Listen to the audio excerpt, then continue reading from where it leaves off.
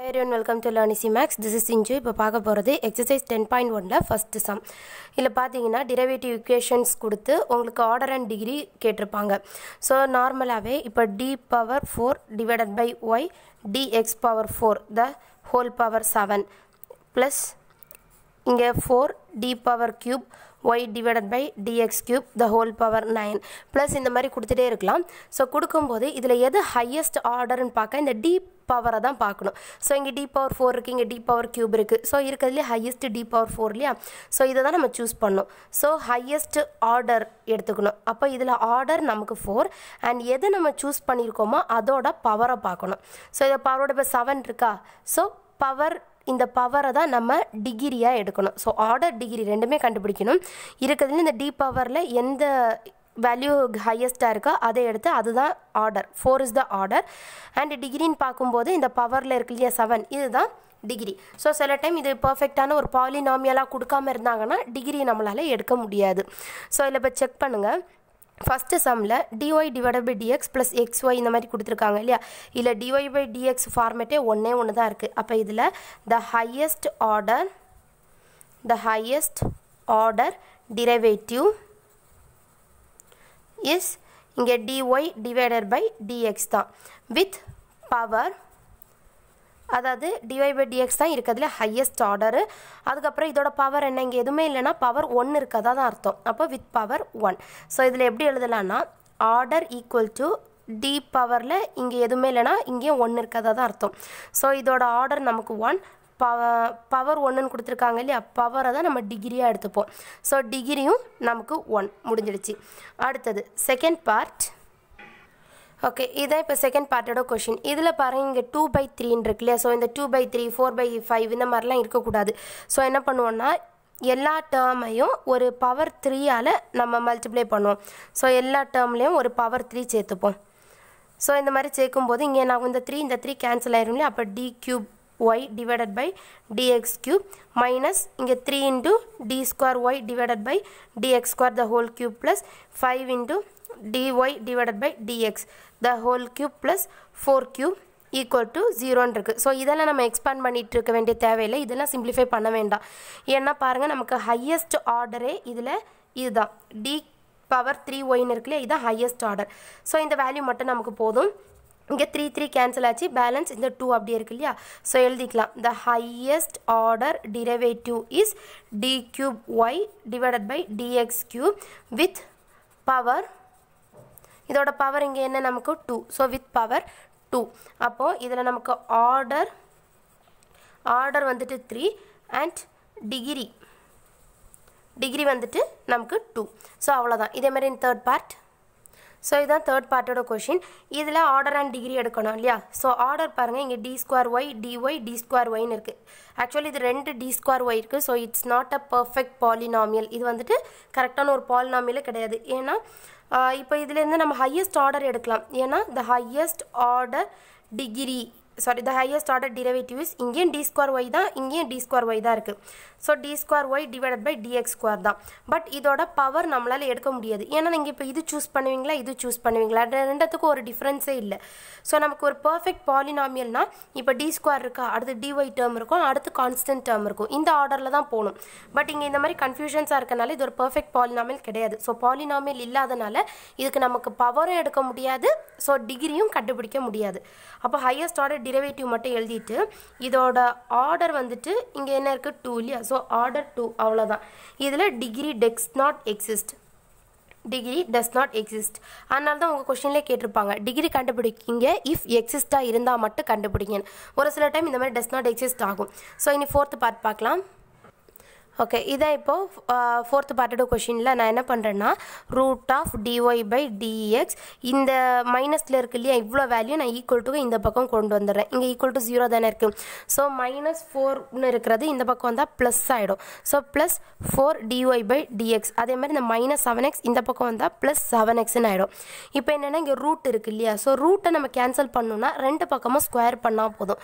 So squaring on both sides இப்படி பண்ணும்போது இங்கே இந்த ரூட்டும் ஸ்கொயரும் கேன்சல் ஆகி dy by dx ஆயிடும்.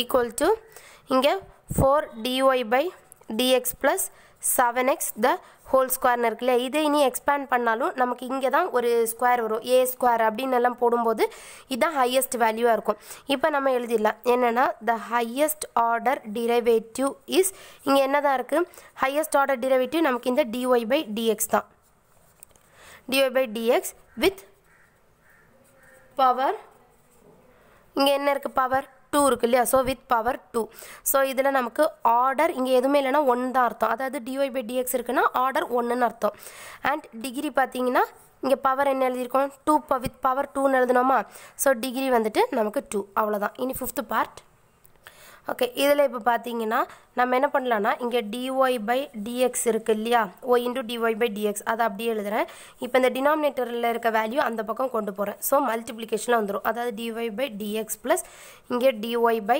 dx the whole cubeனு வந்துடும் ஈக்குவல் டு இப்போ இதை அங்கே போயிடுச்சு பேலன்ஸ் ரைட் ஹேண்ட் சைடு என்ன தான் இருக்கும் எக்ஸ் மட்டும்தான் இருக்கும் ஸோ இனி இதை உள்ளே மல்டிப்ளை பண்ணணும் மொதல் இதை மல்டிப்ளை பண்ணலாம் ஸோ y இன்ட்டு இதை பண்ணால் என்ன வரும் dy by dx the whole square ஏன்னா இது இப்போ நம்ம x into x எப்படி x square னு போடுறோம் அதே மாதிரி dy by dx into dy by dx the whole square ஆகும் மிடில் இருக்க ப்ளஸ் அடுத்து இந்த டேர்ம் கூட மல்டிப்ளை பண்ணும் ஸோ y into இதை ரெண்டை மல்டிப்ளை பண்ணும்போது dy by dx the whole power 4 வந்துடும் ஏன்னா இங்கே ஆல்ரெடி கியூப் இருக்குது ஸோ இதோட பவர் 1ன்னு அர்த்தம் ஸோ the whole power 4 ஒன்று வந்துடும் அதாவது x into x cube எப்படி x power 4ன்னு வரும் அதே மாதிரி இதை ரெண்டத்தையும் மல்டிப்ளை பண்ணால் whole power 4 equal to x so இதை தான் நம்ம இப்போ சூஸ் பண்ண போகிறோம் அதாவது the highest order derivative is dy by dx தான் with power 4 ஸோ இதில் ஆர்டர் நமக்கு dy by dx தான் ஆர்டர் 1 அண்ட் இதில் உள்ள டிகிரி பார்த்தீங்கன்னா 4 ஸோ அவ்வளோதான் இப்போ 6th பார்ட்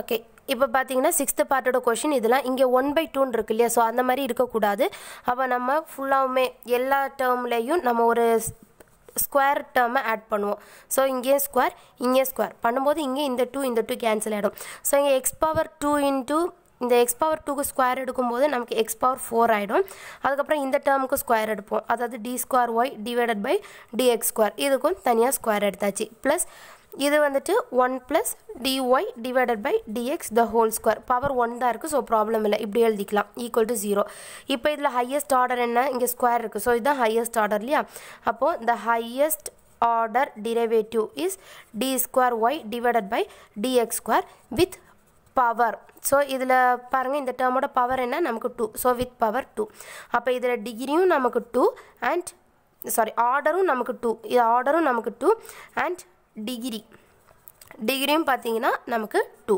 அவ்வளோதான் இனி 7th பார்ட் ஓகே இதான் 7th பார்ட் ஸோ இங்கே ரூட் இருக்குல்ல ரூட் கேன்சல் ஆகணும்னா நம்ம ஸ்கொயரிங் ஆன் போத் சைட்ஸ் பண்ணணும் ஸோ இங்கேயும் ஸ்கொயர் பண்ணிட்டு இந்த இதுக்கு கூடயும் ஒரு ஸ்கொயர் பண்ணணும் ஸோ பண்ணும்போது இந்த பக்கம் ரூட்டு ஸ்கொயரும் கேன்சல் ஆகிடும் ஸோ இங்கே என்ன ஆகும்னு பாருங்கள் d square y divided by dx square whole பவரில் 3 2s are 6 வந்துடும் ஈக்குவல் டு இந்த பக்கத்தில் 1 ப்ளஸ் dy பை dx இப்போ ஹையஸ்ட் ஆர்டர் டிரைவேட்டிவ்ன்றது நமக்கு இந்த ஸ்கொயர் தான் அப்போது the highest order derivative is இந்த d square y divided by dx square தான் வித் பவர் அதாவது இதோட பவர் என்ன நமக்கு 6 ஸோ வித் பவர் 6 அப்போ இதோட ஆர்டர் நமக்கு 2 அண்ட் டிகிரி பார்த்தீங்கன்னா நமக்கு 6 ஸோ முடிஞ்சிடுச்சு இனி 8th பார்ட் ஓகே இது சிம்பிள் என்னென்னா இங்கே d ஸ்கொயர் y இருக்குது இங்கே காசு நல்லா இருக்குல்ல நான் ஆல்ரெடி சொன்ன மாதிரி இங்கே காசு சைனு லாக் இந்த மாதிரிலாம் வந்துச்சுன்னா it's not a perfect polynomial so அப்படி இருக்கிற பட்சத்தில் நமக்கு ஆர்டர் ஓகே இது பட் இதோட வேல்யூ நமக்கு கரெக்டாக தெரியாதனால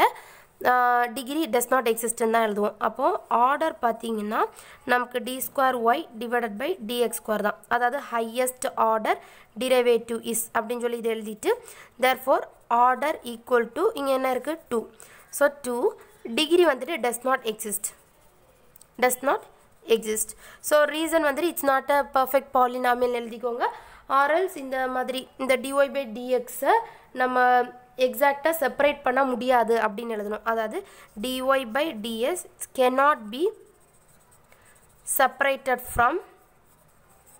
separated from இந்த cos dy by dx so இப்படி செப்பரேட் பண்ணி எடுக்க முடியாதனால degree does not exist so அவ்வளோதான் இனி நெக்ஸ்ட் பார்ட் இல்லை நம்ம என்ன பண்ணலான்னா இந்த மாதிரி இருக்கிறத ஒரு டைம் நம்ம டிஃப்ரென்ஷியேட் பண்ணி போட்டுடலாம் ஸோ டிஃப்ரென்ஷியேட் பண்ணுறோன்னா இங்கே நமக்கு ஜஸ்ட் மேலே ஒரு d ஸ்கொயர் இருந்துச்சுன்னா ஒரு 3 ஒரு +1 மட்டும்தான் எக்ஸ்ட்ரா ஆகும். அதே மாதிரி கீழேயும் ஒரு நம்பர் ஜாஸ்தி ஆகும். இப்போ பாருங்கள், இதை நான் டிஃப்ரென்ஷியேட் பண்ணால் எனக்கு d³ y dx³ வரும்.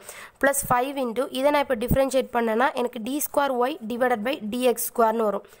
ப்ளஸ் இங்கே டிஃப்ரென்ஷியேட் பண்ணேன்னா ஜஸ்ட் நான் ஒரு dனே போட்டுக்கலாம். அதாவது d of integral y into dx.